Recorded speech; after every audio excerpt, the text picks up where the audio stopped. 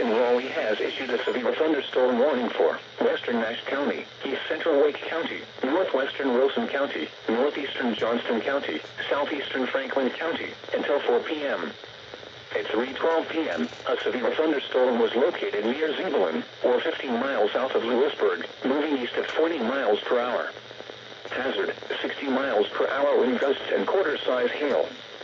Source, radar indicated. Impact, hail damage to vehicles is expected. Expect wind damage to roofs, siding, and trees. Locations impacted include Nashville, Wilson, Zebulon, Elm City, Bailey, Bunn, Wendell, Spring Hope, Middlesex, and Sims. Straight line winds can blow down trees, power lines, and damage mobile homes and other buildings. Seek shelter in a sturdy structure until the storm has passed. Stay away from windows as flying debris generated by damaging winds can be deadly.